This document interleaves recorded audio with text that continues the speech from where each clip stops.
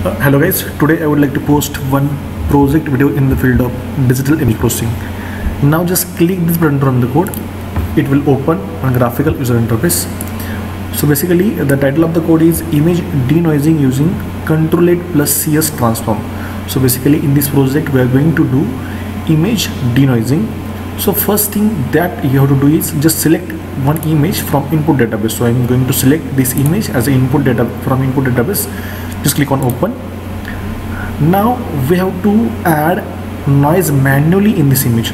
So I'm going to select noise type.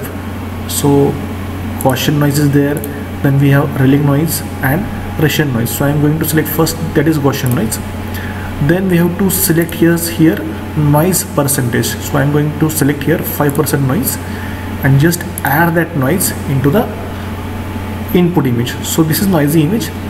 Now we have to denoise this image with the help of Contourlet Transform. So just click on denoise image. So right now denoising process is running.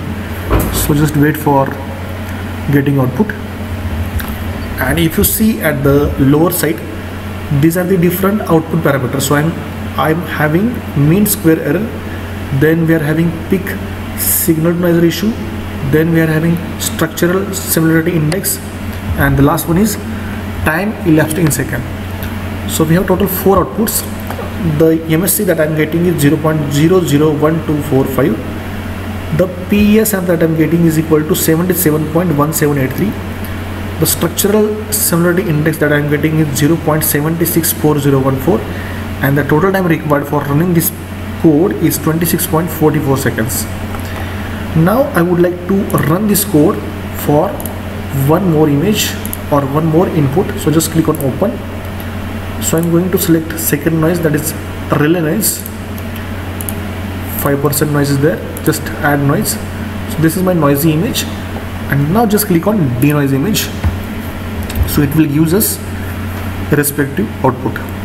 So just wait for 5 seconds for getting the output, and then we will have different output parameters like MSC, PSNR, structural similarity index, and the total time elapsed in second.